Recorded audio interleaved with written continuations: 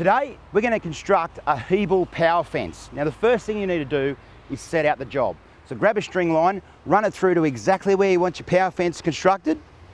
Then you need to dig the holes. Now, you also need to check your soil. If it's pretty solid soil, you're looking at about 500 to 600 deep for your hole.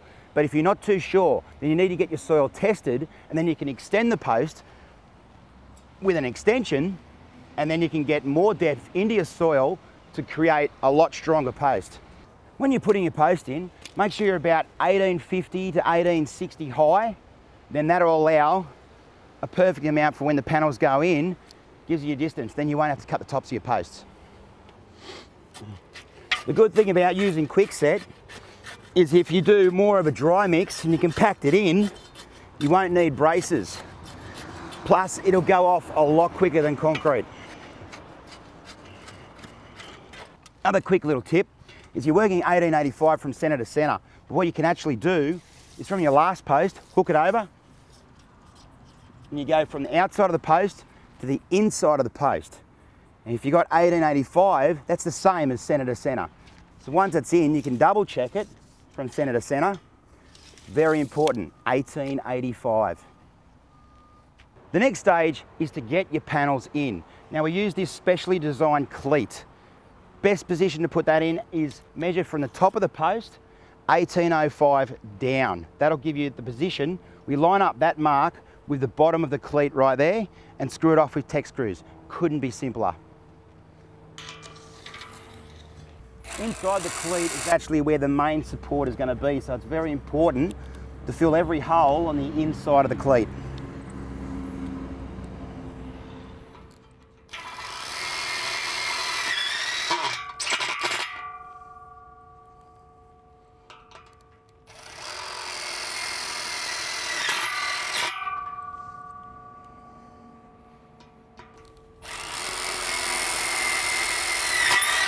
When it comes to the other side, you've got to make sure you throw the other cleat on first. That will then set you up for the next panel. You just drop that down. This cleat goes on. This cleat goes on level from the other side, and then you can adjust this side to whatever the ground level is. And remember, if you do make a mistake, you're using screws. You can just simply unscrew it, get it correct, and screw it back in.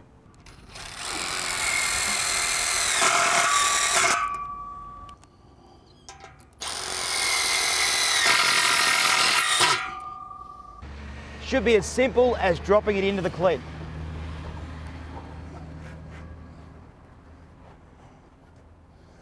Now for extra support, as you can see the top's wobbling, use one of the cleats, drop it straight over, fully supported.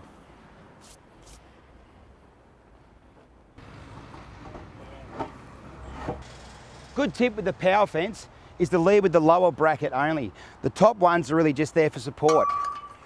Once you get everything in position for the perimeter, then you can screw it off and get ready for the next panel.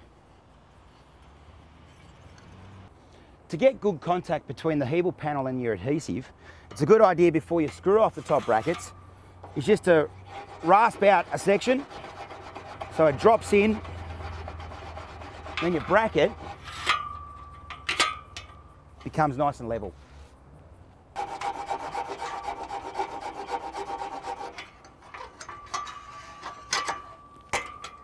When you've got step downs in your Hebel panels, if you are going to be pretty close to the ground or if it's going to sit on the ground, it's probably a good idea to give it a quick coat of waterproofing just to seal the bottom of the Hebel panel.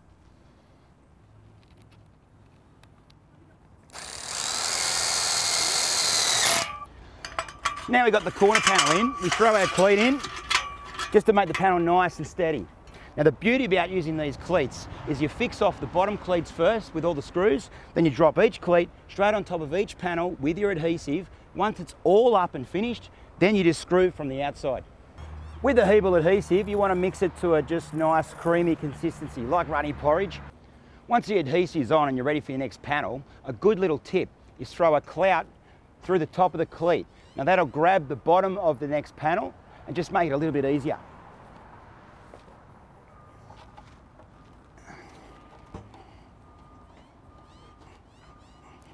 You can give it a little tap down with a rubber mallet or just use your hand, but also just jiggle the cleat around a little bit and that just squares it up nice. Then don't forget your next cleat, just to make the panel a lot steadier. When you're doing your Hebel PowerFence, you've got a couple of options when it comes to finishings. If you're going to go more of a rendered look, then you want to drop the panels directly on top of each other. But if you're going to go more of a paint look, then it's a good idea to give yourself a bit of a V-groove by using a rasp and just running it across the top. It all depends on the look you're after.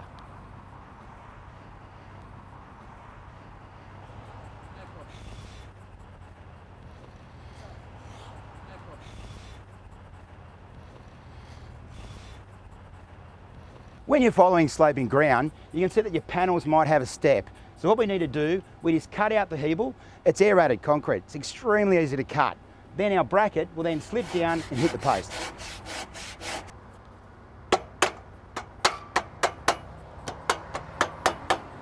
Now that all your panels are in, we just screw off each cleat either side of the post. Do it right across the whole fence and then it's all secure.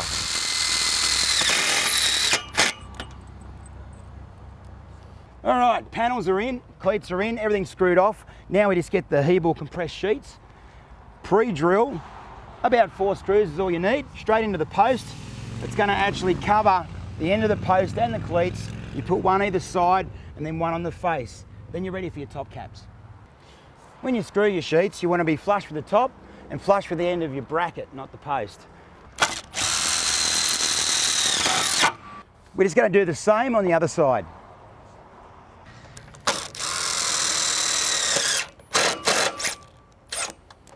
And now we've just got the end panel to go on. Next step is to throw your Hebel top caps on. Get some construction adhesive, do a 5mm bead, cut it to length from bracket to bracket and just squeeze it on.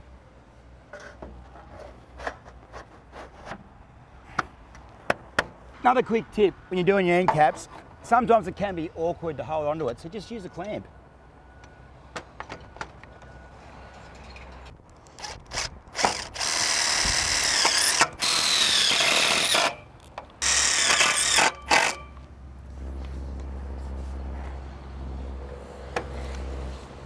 How easy was that?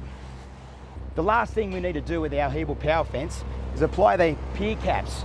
It's as easy as throwing a bit of construction adhesive onto one end, pre-drill a hole. You want to line it up from both sides of the end so it's all square, and throw one screw straight through the cap.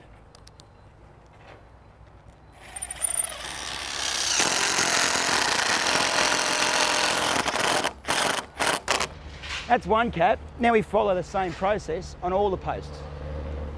Remember the little piece I cut out from this end here for the bracket? Well, I'm actually going to use it to infill the internal corner. And it's as simple as applying a bit of construction adhesive,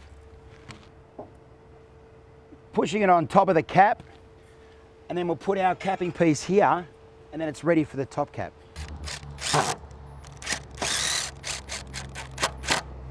Covering the post in the middle of your fence, it's a piece of cake.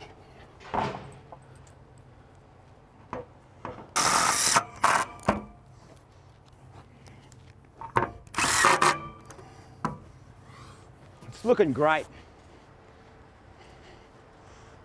Now that we've got our last cap, remember, bit of construction adhesive, and if the two ends are out just a little bit when it comes to being level, then just use your Hebel adhesive, pack one end, and apply it to the block you put in earlier. Remember to get it nice and even between the two end caps, and now you're pretty much ready to sand and coat.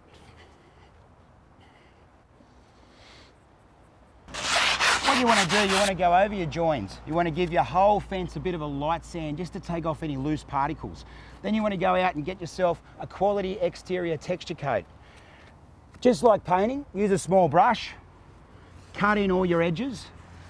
Once your edges are done, it's as easy as just rolling it on.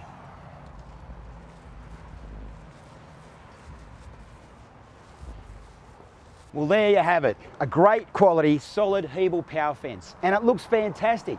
And the best thing about it is you did it yourself.